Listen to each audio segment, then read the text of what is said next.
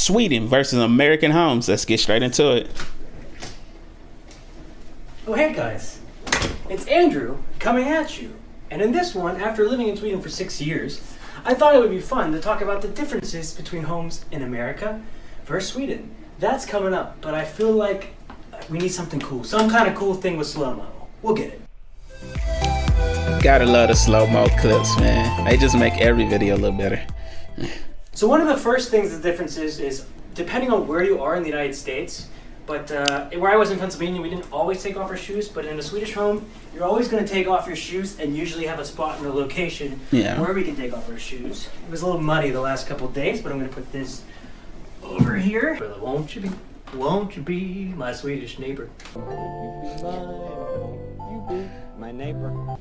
So getting that out of the way, I want to talk about two other things that are good. Now see, like, I wasn't raised to take off my shoes at the front door, but the people that I have met that I come across, you know, they've been, you know, raised to take off your shoes at the front door, you know. Going to be different in the homes in Europe and Sweden as opposed to the United States. The next one is the light switches here. If you look at the switches here, the way the light switches work in Sweden is a bit different. Our light switches are a little bit smaller and go up and down like this. Oh, wow. So I'll go ahead and link a picture there so you That's guys cool. can see that. The next difference has to do with the electrical system that we use here. We use the EU plug cable, and in the United States, you're going to have to use this prong one as well. And in some homes, funny enough, there's a 3-prong one in older homes in the United States that you need to use. I want to show you something else really, really cool that we have here. This is an oven that I'm sure the technology exists in the United States, but if you throw stuff on it when it's off, it'll start beeping. But if you check this out, if I just put this on and like turn it on instantly, it's an induction oven, which is really, really cool. You'll see here the water will like instantly start to boil up and it starts to heat up. But the parts here don't get hot, and it's kind of like a smart oven as well. If you leave stuff on it, it beeps. If you're cleaning it, it beeps, and it won't let you have stuff on it when it's off. And what's nice too is it doesn't get hot here. So if you get the camera closer, you can see that the water is actually already starting to heat up. It's the most insane thing I've ever had. I love this technology. Now, I will say we do have those type of stoves here, because my mom has one of those type of stoves. Another thing, guys, that I want to talk about here is the windows in Sweden and how they're different to the United States. A lot of times our windows, and there are older windows in Sweden that open a little bit differently, but the windows we have in the United States a lot of times are like 2 windows. Yeah, you have to lift it up. Slide it up and open it. And we almost always have a screen. But in every Swedish home I've been to here, and I've heard there are screens, but they typically open out like this. Oh, wow. And then you can hit the buttons here and you can actually open the whole window out, because in the summer, a lot of homes don't have air conditioning like we have in the United States.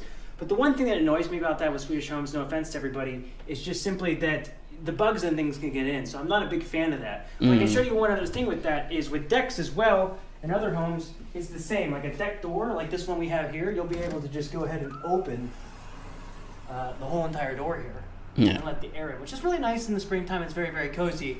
Just the difference, like I said, is the American homes, we would have like a screen here. Yeah, I was just about to say that we have like the screens that you can just put in front of it, open the door, and the wind still comes through, and you got to worry about the bugs coming in. It'd be really, really nice. Guys, by the way, our video today is sponsored by Lurkit.com, your #1 spot for esports and multi-streams. The link is in the description below. Please go and support them. Another thing I want to talk about quickly is door handles and how the door handles work here. In the US, a lot of times we have knobs, but as you can see here, just simply up and down here. So the door handles are different. It's all little small differences. Most houses have the knobs, but there are some that I've seen that have those type of knobs that he's showing. To the TV tax people, this is a very, very big computer monitor. Thank you. One thing I want to mention that we don't have. Wait, did he just call a computer monitor? Hold on. It's all little small differences.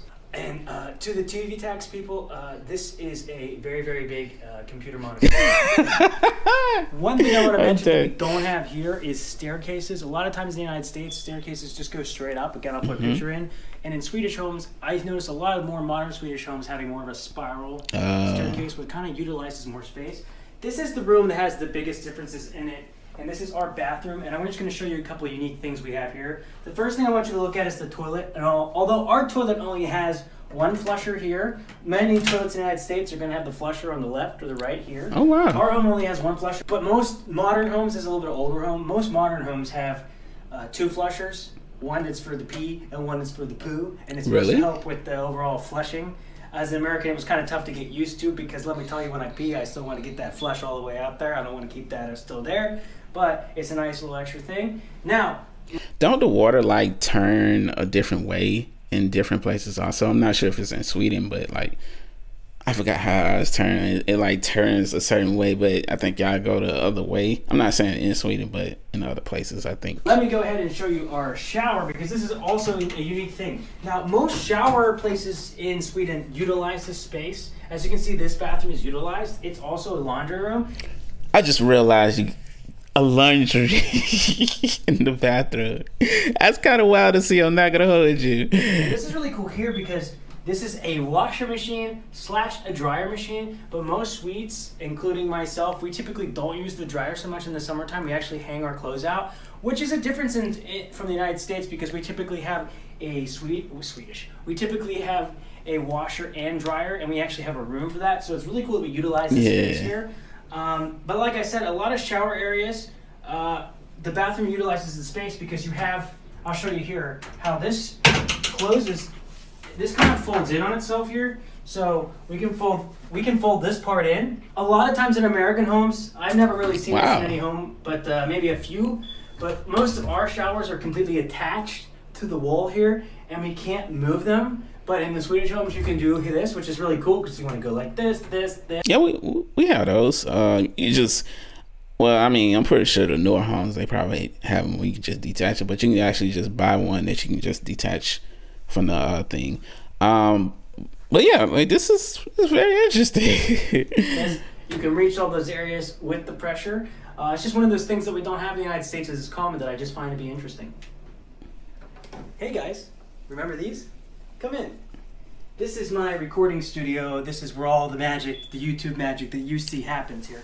But one thing I want to talk about, well, is the lights here and how they work. I'll show you. And maybe this happens in the States, but I don't think so much. But you can see that like you can actually just like pull this off the wall here and unplug it. And you can take the whole thing down. I'm not going to do that now because I won't be able to put it back up. As you can see here, I'm not the tallest guy. But, that's cool. I never noticed this in the United States. If I'm wrong, please tell me. Yeah, I've never seen one like that. Not that in my knowledge. Hey guys, welcome to my bedroom. I just want to show you one final thing, and that has to do with the way that the final bed sheet or the big bed sheet is. In the United States, what's different about this is that it's just one sheet by itself. And these Swedish sheets, a lot of times you can see here, there's like a sheet, actually an inner sheet inside here. Oh, wow. You don't wash this part, you wash the outside part.